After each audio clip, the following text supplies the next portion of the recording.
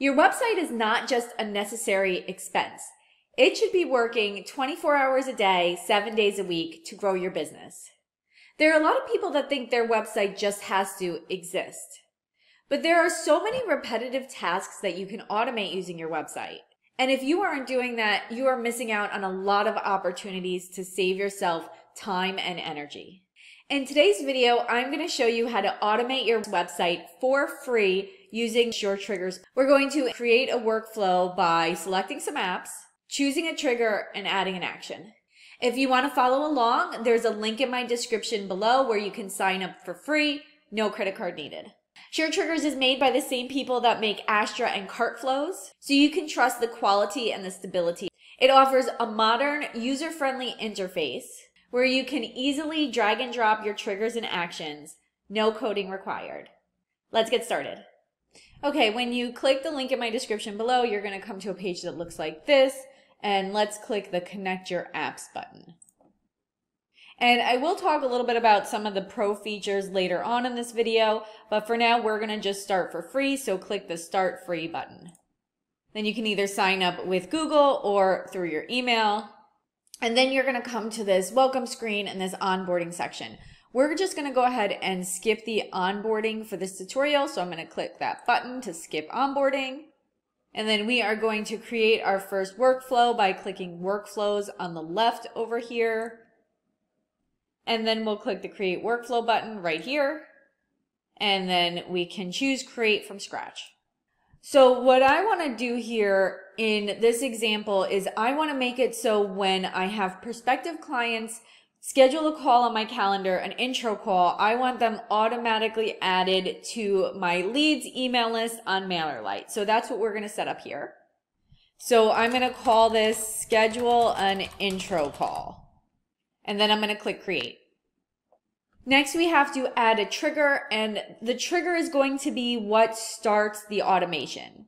So in my example, the trigger is going to be when somebody schedules a call on my new project meeting calendar on Calendly.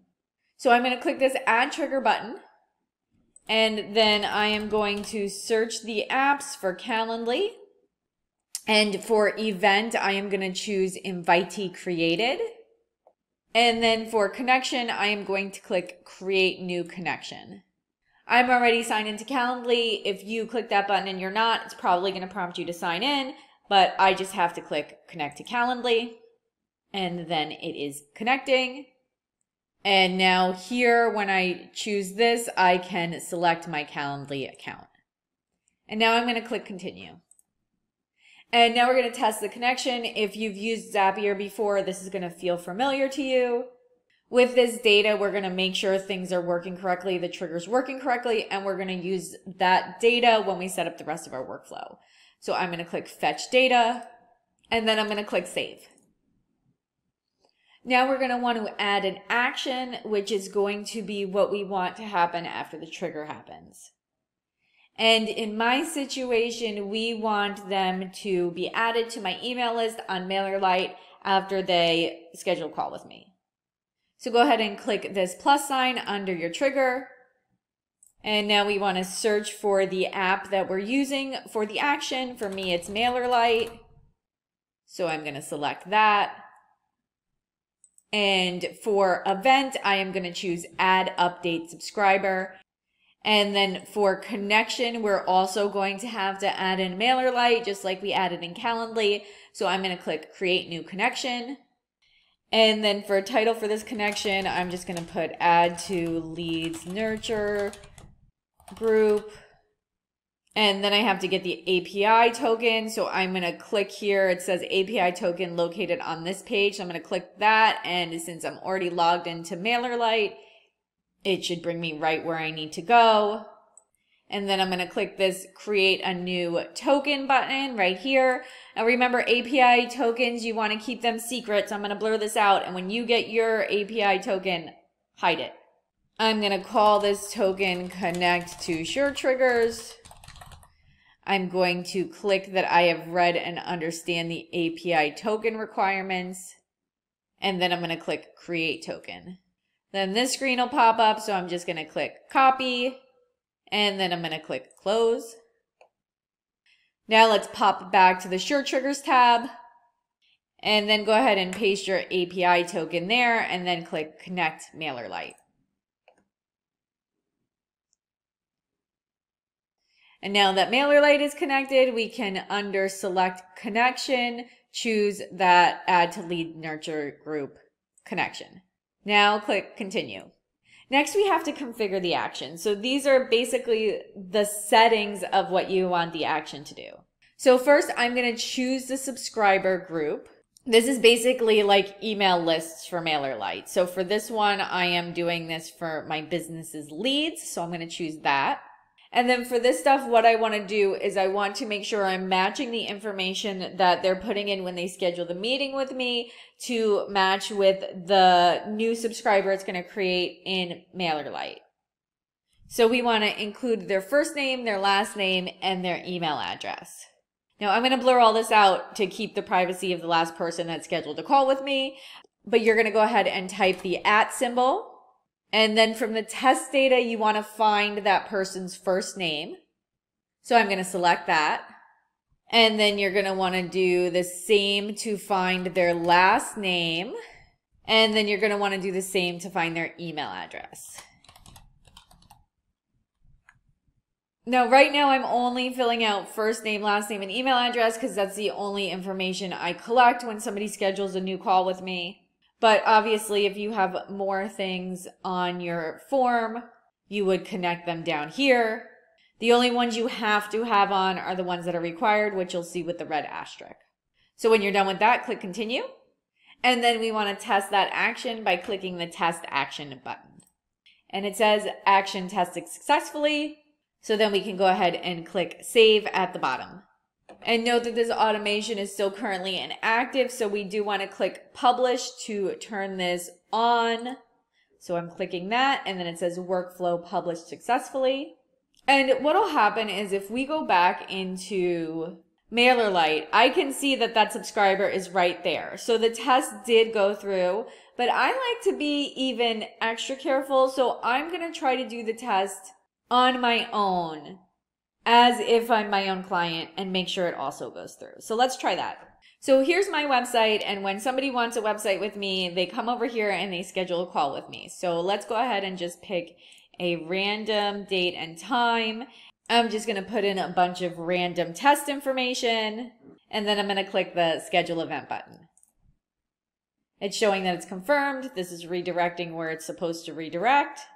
So now let's head back to MailerLite and refresh and see if that test person was created. And this might take a little while to go through, but let's see if it's done now. If you don't see it right away on the refresh, wait a little bit and refresh again. But that actually did work right away. There is my test subscriber, so let's click through to that.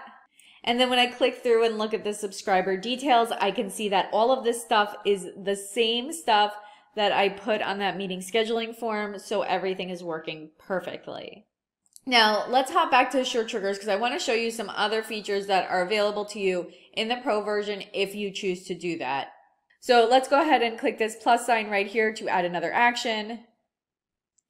And we can see that we have some premium apps here. And these can be useful in many situations, like say you want to put a delay with the workflow, or maybe you want to put a filter, like you don't want certain actions to happen in the automation unless other things happen first. A lot of these premium apps could be very useful for you. So if this is something you would need, you would want to upgrade now. Click that Upgrade Now button. And then it will bring you to pricing and bring you to the different options for which different pricing packages have for you and which premium apps are available in which of the packages. So then when you do sign up for the Pro plan and you click this Add Action button, now all the apps will be available to you. And we also now have the option to do multi-step workflows, so you can throw in as many of the apps as you need to make sure your automation is perfect. So we can click in that delay app, and then for select event, we can say delay for, and then we can click continue. And then for value, we can put 2, and then for unit we can put days, so we can have it wait for 2 days, and then we can click continue, and then we can go to test action, and then we can click save, and then we could have it wait 2 days before it does another action. We can also do conditional actions with the Pro version. So say I click into this MailerLite action, I can then click the Add Conditions button up here, and then I can set conditions that say if the conditions below are not met, skip this action and go to the next. So for example, if I only wanted to add people to that MailerLite email list, if they're scheduling their meeting from my new project calendar and not from another meeting calendar, I could have it set the condition at the event type from the test and say that for the operator, it has to be equal to that same event type. And then I could click save. And then don't forget to hit update on the top right whenever you make any changes. And then you can choose to do it in the same version or a new version. And then your workflow will be updated and published. And that's it. Now you know how to automate your WordPress website for free with the SureTriggers plugin. If I was helpful to you, please don't forget to like and subscribe. If you have any questions, feel free to comment below. If you're building your own website, make sure to grab my free 9-step website roadmap so you can make sure you're doing everything you need to do to get your website live from start to finish. Thank you so much for watching.